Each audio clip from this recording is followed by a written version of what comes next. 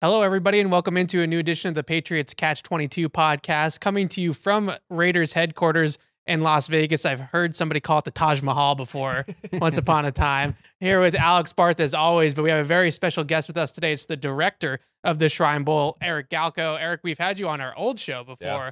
Now we have you on the new show, which is pretty cool. And last year we talked to you about the 4 Patriots that were drafted from the Shrine Bowl. Now that they coach the game, there's probably going to be 10 Patriots that we see in training camp in August. But thanks so much for joining us, and we're happy to have you on. I appreciate it. Yeah, 4 last year and 2 more signed after the draft. I'm expecting the full Patriots draft to come to the Shrine Bowl. It's my expectations this year for sure. So absolutely. So for people that don't know, just quickly, Tyquan Thornton, Pierre Strong, Jack Jones, Sam Roberts, right? I got it. The 4. Those were the 4 guys that were drafted by the Pats, but they also signed some UDFAs from the Shrine Bowl, and that wasn't even with Bill Belichick being here and coaching the team. So I can only imagine. We have a bunch of questions for you about prospects, but just in general, tell us a little bit about the Shrine Bowl and what type of kid is at the Shrine Bowl in terms of where they're going to get drafted in the hopes of where they're going to get drafted. Yeah, the Shrine Bowl is first off to benefit Shriners Children's Hospital around the country too. So it allows the awareness to be out there, as well as all money made at the stadium, ticket sales,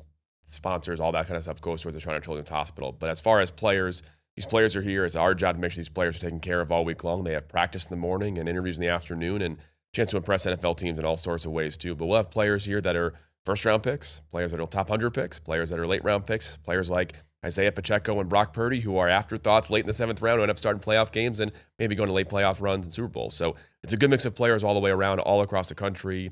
Power 5, Alabama, Georgia guys versus guys from Wagner College and D2 plays as well too. So it's a good mix of guys all around the draft and all around the country. Yeah, absolutely. Isaiah Pacheco, Alex and I go back and forth on that one. that was the guy. Look, they got some good players in the game last year. Yeah. That's one more.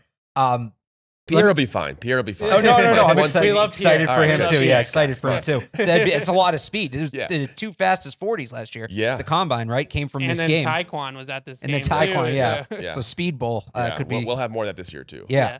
But so that's what the game's been. The new wrinkle this year is the setup with the coaching staffs and having the full NFL team versus coaches from all different teams.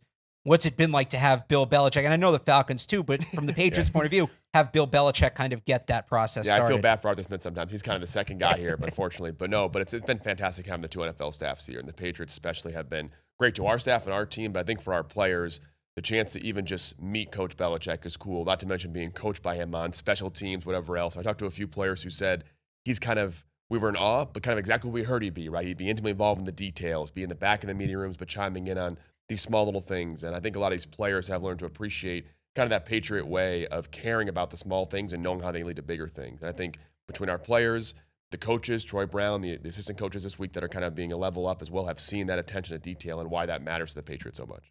Yeah, it's funny. We were watching practice this morning, and we didn't see Coach Belichick right away. And then he's just in the middle of the drill, like 10 minutes into practice. All of a sudden, he's just there, and we're all texting each other. Oh, Bill's on the field. He's on the field. Make sure we get footage of him and everything. But it's super funny to just see him just right in the middle of the drill, just interject himself right in the middle. And it's been really cool to watch him work. As I'm sure that it's been cool for everybody here to watch him work and see him be so hands-on. Okay, Alex and I have talked about probably 30 to 40 of these guys so far on the podcast. This is where we just are going to pepper you with different names. Well, let's do this, because something we've done this week is like who kind of gets brought up unprompted, right? Who stood out to you the most? Who surprised you the most before we give you our names? I watched a lot of the O-line dealing. I think O-line dealing is a great chance for NFL teams to get a good look at these guys. And sometimes you get lost in the sauce at quarterback receiver sometimes, and it's always a connection to build there. But O-line, D-line, you can kind of see like, wow, who stood out? And I think Moro Jomo from Texas, a D-lineman, it's been fantastic. A lot of NFL teams like him. I've heard some really high grades from NFL scouts on him. Dante Stills of West Virginia, a guy who played a kind of a weird role in West Virginia's defense and got a chance to be a just traditional 3-tech this week and won as a pass rusher. They really impressed. Connor Galvin of Baylor on the other side of the ball, offensive tackle. I think talking to teams have the best chance to be the first offensive lineman draft from the Shrine Bowl as well too. So the big guys up front, I want to start there because that's unfair. Those guys get pushed aside too much. Those 3 guys had great weeks. Yeah, the kid from Texas, I'm terrible at names. Moro Jomo. Moro Jomo. There you go. He walked somebody back into the backfield during one-on-ones there, and I was standing maybe 10, 15 yards behind the drill. Yeah. I almost wasn't far enough away from the drill, which I was, and he just bull rushed the guy right back. We've noticed him a bunch of times as well. It's funny. I looked him up, and he like the way he plays, I'm like, all right, I looked up the height weight. He's got to be like 6'4", 330. It's like 6'3", 300. Yeah. Like he plays so far above Yeah. what he's listed at. At that position specifically, you see that. I mean, it's hard not to take and notice. He's got a teammate here, Keandre Coburn, but they had another defensive tackle at Texas last year, Tavondre Sweat, who stayed in school. And Mora only played like 300 snaps this year because they work on a rotation. So that's what all-star games are so good for, is that you see a guy who maybe didn't get a chance to show something in college or a different scheme, or also a guy that may have been considered a backup, a rotational player, come here and maybe one of the first guys drafted. So you mentioned getting caught up with the quarterbacks and wide receivers. Very guilty of that. Yes. Absolutely. Yes. And yesterday, Alex and I we're really going to watch the O-line, D-line today. That's our job here today. But I have to ask you about a few of the receivers, Let's do it. especially with the Patriots. They're still searching for that number one guy. We all know that. And there are a couple guys out there this week. I want to start with Zay, but we've talked a lot about Zay. Yeah. So, he's all over the place. He only practiced the one day, but really impressive kid. And you saw that burst in the speed right away. Yeah, I think for Zay, first and foremost, he has been fantastic in his NFL teams. He has been one of the guys that NFL teams were so excited to talk to. He was very busy in the interview process, as you can imagine, being a guy who has a great chance, if not a definite guy, to be a first-round pick. But I think he's approached the interview so well, and he is an incredible competitor, incredible character, football guy that wants to just play football right away, too. He's got a great personality. He could be a leader in the locker room as well, too, but he's a guy that just wants to win and wants to play football. He's been outstanding. And then his day of practice was as advertised. He was the most explosive receiver out there, too. Another guy here, Demario Douglas, Pop Douglas from Liberty, who's also twitchy, also fast, and Zay was a little bit faster than him, He was too. on our list to ask you as well. Yeah, So wait, does he have a nickname you kind of just put him? Pop Douglas. Pop Douglas. Douglas. Okay. Yeah, it's a good name. Because I was going to say, when Zay comes off the field, we're watching that role, that slot receiver role, and he definitely flashed. Yeah, so I think he and Zay were the two guys that were twitchy, fast, returner ability, slot receiver ability, too. And I think Zay had his great week of practice, and I think Zay's going to be a slam dunk first-round pick. And I think more importantly, a slam dunk long-time NFL receiver in the NFL is a guy who I kind of compare him to, this sounds generous, Deshaun Jackson meets Jalen Waddle. That's why I think Zay flowers me in the NFL, too. And I think one thing on Zay, I'm sure you guys have watched a lot of Zay being in the Northeast. Yeah. Zay, the offense at BC was a challenge this year, and he was by far the best player, and they had to get plays to him all the time. And he's a smaller receiver and still got separation. I think he's learned through trial by fire on how to get through double teams, get through great big plays when the offense is supposed to go to you, too. So I think he's a guy that could be a number one receiver in the NFL right away. Yeah, we were talking to him at the Cluster interview the other day, and I asked him, what's your favorite route? Like, what's the route you want to run? And he said a double move. And I was like, okay, I mean, that makes sense. But I thought what really stood out was how quick he is to run the short and intermediate routes as well. And that, I think, is something that the Patriots over the years, I mean, going all the way back to Troy Brown, Troy Brown, Deion Branch, Wes Welker, Edelman, that role has been such a big part of their offense. And now with Bill O'Brien back as offensive coordinator, I don't want people to get caught up in thinking that Zay is just a 4-3 guy. Like, this is somebody that can really get in and out of a break as well. Well, same for Tyquan a year ago. I kept telling people one of Tyquan's best skill sets was in the red zone. And people thought 4-2 speed can get downfield, get vertical, and he definitely can do that. But we saw this year with the Patriots, the red zone was the big thing I loved about Tyquan. I think you watch Zay Flowers' film, great in the red zone, those whip routes, those quick slants, back of the end zone kind of stuff. So I think Zay has, people think, oh, speed guy, just can get downfield. We've seen how the Dolphins use Jalen Waddle. I think between that and how a lot of teams want to win in the red zone with smaller receivers now, Zay's the kind of guy that can score touchdowns, not just create big plays. Yeah, the whip route against Clemson. Right. I posted that on Twitter, and I was like, I'm sold. Just take him in the first round. I'm good. It was, I mean, that was Edelman-esque, right? To get in and out of that. So we talk about the little shifty guys, not to call them little, that was rude. The smaller shifty guys. Let's go with that. Scrappy. Scrappy. And I want to ask you about an outside guy, an A.T. Perry from Wake Forest, who I thought in one-on-ones in particular really shined out here. And we had known that he was somebody that we wanted to come in and watch when we came to Vegas. Didn't really disappoint me too much. He looked pretty good out there. What do you see about him? Yeah, he's one of the bigger guys out here, taller guys out here too. And I think his 2021 play at Wake Forest was maybe better than 2022 because some of the offense stuff they were going through in transitions. But I mean, a dominant downfield receiver, a guy who can win those jump balls. But I think more importantly for a bigger receiver, he's not just a jump ball receiver. He can separate on those dig routes, those post routes, the deep comebacks. He showed that with Sam Hartman having their great connection too. But I think AT showed that he can still win as a route runner, but also can adapt quickly to other quarterbacks. I think one of the cool parts about quarterback-receiver connections at All-Star games is who kind of picks it up fast, right? You've never thrown with these quarterbacks before until you get here. You got to learn quickly the timing, the route depth, and all those kind of things. I think AT's figured that very, very quickly with Aiden O'Connell and his quarterbacks on the East team. Yeah. So another guy who you talk about getting on the same page quickly, who stood out to me in that regard and also has top 3 catches this week is Justin Shorter from Florida. What have you thought of him? He's been fantastic this week. Great week from him. He and his teammate Bryce Ford Wheaton of West Virginia are going to have absolutely outstanding NFL combines. Like, wait till you see these numbers. They're going to be we're going to see some DK Metcalf comparisons with these guys as well, too. But Justin's a guy that always had that from his time at Penn State to now at Florida. Physically impressive. He takes, puts his pads up and has the abs going. You're like, who the heck is that guy? But the dominant we could practice on the outside, winning as a deep route separator against some really good corners on the West team, I thought was really impressive, too. But you mentioned to be able to track the ball with a new quarterback. The ball's always going to be a little underthrown, a little overthrown. I think Justin's shown the ability to adapt to that with his physical ability and the kind of 4.4 speed that he has. He's a pretty special player. Yeah, I love these events for this reason because I got to be honest, Justin Shorter was not on my radar until I got here. And now it's like, all right, well, now I got to go watch that kid, right? Absolutely. Yeah, he's got some great size, explosiveness that played at end practice I think it was Saturday. The second day. Yeah, the double move at the end of practice. And we were talking about it, Zay was on one side, he was on the other, and it was kind of like best on best. Yep. And Shorter was able to go in and actually caught the ball from Dorian Thompson Robinson from UCLA. I wanted to ask you about. I've been really impressed with him. I knew he could run, and I think we all knew he could run, but playing in structure, throwing from the pocket. He told me he's been working with Jordan Palmer. It looks like that's paying dividends. What have you seen from him this week? Yeah, I think, and I've made, everyone's asked me who the next Brock Purdy is, right? No one wants to make the same mistake again, too. And I think he and Dorian don't initially be like comparable players, but I think one thing a lot of people, and myself included, learn about evaluating Brock Purdy is that even as a 4-year NFL or college starter like Brock was, he still had room to get better, right? He saw so many things at Iowa State, saw blitzes, saw really good defenses, Oklahoma, Texas defenses, that he's able to go against really complex and really talented defenders and able to kind of digest that as an improvising quarterback. But also he was getting better. I think SI, Connor Orr did a great story on Brock Purdy getting better and increasing his velocity in the draft process that led him to be a guy the Niners wanted to get in target. And I think Dorian's the same kind of way. We kind of watch these guys for 3-4 years and we kind of know who they are. Yeah, he's this, he's okay, he's just okay. And I think we don't appreciate the kind of journey Dorian's been on his college career and what he's seen and what he's learned.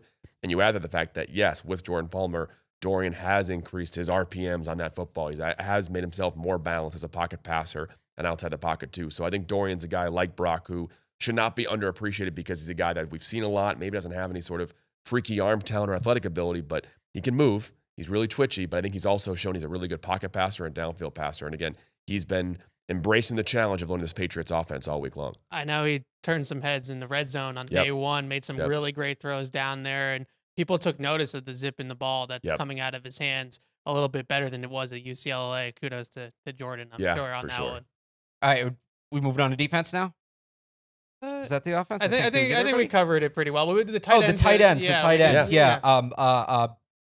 Barker from Michigan State we've liked, and Whitehart from Wake Forest. Yeah, Whitehart's a guy that from Wake Forest reminds me a lot of a guy we had a year ago, Chig Okongwu from Maryland. I mean, a 4th-round pick for the Tennessee Titans. Maybe he won't be as fast as Chig was. Chig ran a low 4.5, which was by far the fastest of any tight end in a long time. But I think Whitehart has the same ability to kind of win as a short area guy, but has that wheel route ability, that seam ability to win as a route runner. Did that in practice as well, too. And then mentioned Daniel Barker, looks the part, right? He is physically impressive. He and Leonard Taylor for the other team are physically look like NFL tight ends, but Barker can block at a high level. He's done that really well in the run game, but I think his ability to win in that seam and win as those deep kind of post and corner routes are really impressive for him. The other thing that stood out to me about those two guys, the motor. Yeah. Like you see them just in individual drills blocking the pad, and they are running right through that pad. And I think that's a position that, tight end, there's just a lot of want to there. Yeah. And those are two guys that very much look like they want to. Yeah, I think the tight end's back in the NFL. I think a large part of that is because you want to run more 11 and 12 personnel so you can kind of go up tempo and not make as many subs. So you need a tight end who could be a receiving tight end as well as a really effective blocker and kind of change your formations a little bit too. So I think Barker fits that very well. And Whitehart's kind of that H who can play some slot, maybe some fullback if need be. Barker's that wide tight end who can also get separation against linebackers and safeties. Well, I don't know where to put these two guys, so I'm going to say this is a good transition. Oh, I was going to do this. Well, the two-way guys. That's why That's we're pros, right? That's a good point. So Jack Coletto and Parrish, right? Yeah. And I think both of them have stood out as pass catchers. Yeah. Honestly, and I think we've seen Coletto more on offense this week from what I can recall, and I've just been really impressed with how natural both those guys have looked running routes, which was not something they did a ton of because they were playing so many different roles. Coletto played a little bit of fullback in college. Derek Parrish didn't play any fullback in college, so I was a little bit worried being like how they adapt to get here, but they both worked their butt off, and I think Coletto's a guy that's played, quarterback, running back, fullback, tight end, H-back, linebacker, Wildcat, right, all in Oregon State career too, and he's been fantastic, and I think this week he's shown the tight end ability that teams want to see. Teams want to see, hey, can he be a secondary tight end as well as a fullback to get that fullback spot is kind of going away in the NFL as we well know, but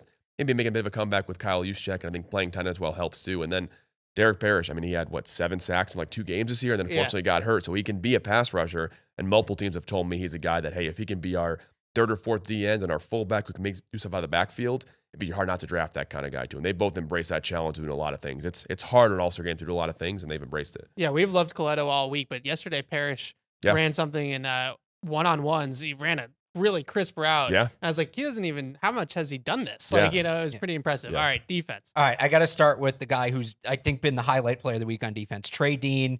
Yeah. Talked to him at the beginning of the week before any practice, had a ton of confidence. I was like, if he can play, like if he can back up the way he talks with the way he plays, he's going to be something. And I would say he exceeded my expectations in that regard. Trey's been a guy I've liked for a long time. We actually invited him to last year's Shrine Bowl as well. He's had to go back to school and improve his draft stock. And I think he athletically, again, this is a common theme you'll hear, he's going to be one of the best testers at the NFL Combine. 40-plus inch vert, 4.3 speed. He's freaky in that sense. But I think he's shown this week the ability to work as a cover 2 safety, as a man matchup cover safety, and ability to work downfield in coverage is really hard for safeties nowadays in the NFL. But he's got the height and size and length and athletic ability to do it.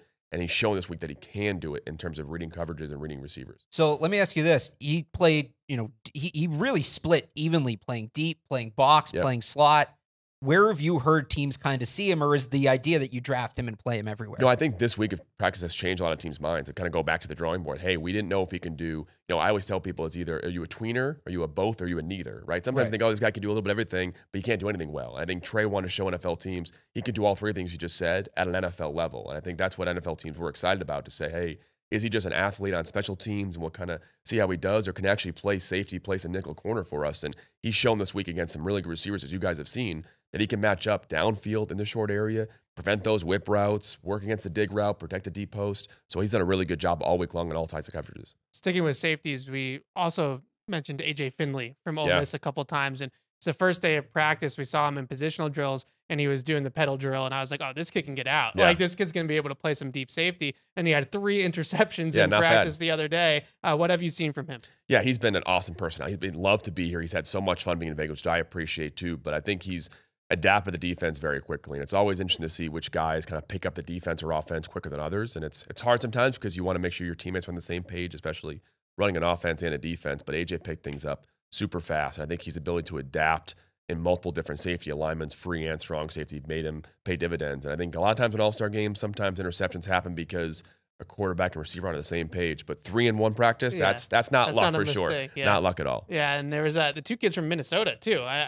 What are they feeding those kids in Gopherland? I know. Terrell Smith's the guy. I think every NFL team's looking for the next Tariq Woolen, the 6'2", 6'3", 6'4", athletic for his corner. And again, I'm being a dead horse here. He's going to run a 4.3. He's super athletic, super long, but he's had a great week of practice too this week. Yeah. Let me ask you about another corner who I think you're going to say the same thing about, the athleticism. He's a little smaller, but he plays much bigger, and that's Keitrell Clark. Yeah. Blew up 3 screens this week against big wide receivers blocking him. Had a really nice pick in one-on-ones. What have you seen from him? Yeah, I mean, I don't think NFL people on the outside, maybe people in the NFL sometimes too, we see the rise of the slot receiver. We're not appreciating how valuable the slot corner is right now. And Keitrell Clark is comfortably, in my opinion, at least the best slot corner in the 2023 NFL draft. I think if you want to have a guy that's going to start tomorrow for you in the nickel, like Jack Jones, I think could do in the future as well.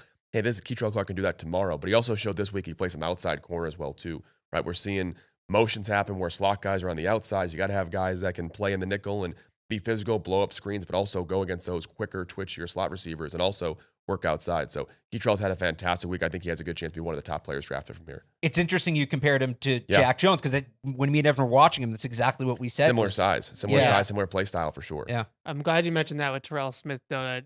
Even though Tariq Woolen's obviously a lofty comparison for anybody right now, the Patriots are very small at corner, and that's not a surprise to anybody to hear me say that. So to have a bigger guy, we've been looking at guys, like Miles Brooks, like Nick Jones, who has a little bit of length to him as well, that are a little bit bigger, that can play on the boundary and hold up. As much as we've loved Keitrell Clark as well, I think this year you got to be at least 6 feet plus for the Patriots.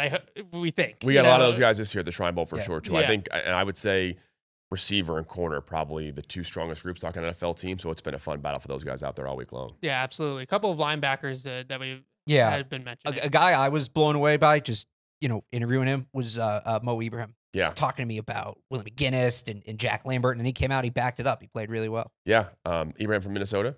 Yeah, he's been outstanding as a running back this week all week long. Or sorry, not Mo Ibrahim, Mo Diabate. Mo Diabate. Mo Diabate. Diabate, some of his highlights at Utah Micah Parsons level. I mean, it's freak kind of athleticism he's going to show at the NFL Combine. Same thing again, I promise. But high 4.3 type, high 4.3 linebacker is pretty rare, and I think he's shown the ability as a pass rusher this week in coverage, dropping back, making plays in the box. I think he's shown the versatility NFL teams wanted to see, and he's a smart kid, picked up things very quickly too. But again, he's going to be a matchup nightmare against those running back, against those slot receivers all week long in practice. Yeah, we mentioned Devin Lloyd when we were talking about him, just the role that they played in the Utah defense. Yeah. And I think it's funny because sometimes that does happen where, the Patriots might have been in on Devin Lloyd if the board had fell the right way last year, but then they go and get Mo, who is basically the same type of guy. Yeah. One other guy quickly, and then we got to wrap. Orgy from Vandy. Yeah. He's made some really great plays this week too. Very physical in the run game. I think that's what his NFL destiny is going to be, is winning as an interior run defender too. And it's hard to get that sometimes from an all-star game from linebackers. I think he's a guy that left a shot in the game a little bit. Jack Sanborn a year ago had a great Shrine Bowl game and ended up being an undrafted guy. Surprisingly, ended up being an NFL starter for the Bears all the second half of the year too. I think Orgy has the same kind of destiny as Sanborn does. Okay, I promise. Last one. I do this all the time. I say last one like 6 times. Tyrese Wheat. Yeah. Somebody that plays that hybrid edge role, and the Patriots just love those types of guys. Yeah, super physical, really good athlete, can be really explosive as well too. He's had a great week of practice as well. He's been tough for offensive linemen to get around and kind of protect on the perimeter too. But I think he's shown this week he can bull rush and win on the inside as well too. He's not just a guy that's a one-trick pony on the perimeter too. And I think he's a great fit for a lot of defenses because he's a guy that every NFL team could use an extra pass rusher for sure. All right, over under how many Patriots draft picks from the Shrine Bowl? I'm going. Well, there are 4 last. I'll set it at 11.5, and we'll see what go from there. They have 11 picks. So. Well, we'll trade back, right? That's what you guys do. You trade back. No, I'm saying that's a good number there. 11.5. 11.5. So, yeah. And we'll get that on the calendar that we're going to have you after the draft for sure to do another recap of the draft. Yeah, you will be busy, but us first. All right. All right. Perfect. All right. Well, this is Eric Galko, the director of the Shrine Bowl, and had a great week out here in Las Vegas. And Alex and we're going to go home now, unfortunately, Alex, but we had a great time doing these shows and watching these practices, and we saved the best for last, though. So that's Eric Galko from the Shrine Bowl, and we'll be back next week on Patriots Catch-22 to break down the offseason and continue rolling here with the Senior Bowl, and the Combine and everything moving forward here in the NFL draft process. For Alex Barth, Eric Galko, I'm Evan Lazar. Thanks for watching, everybody.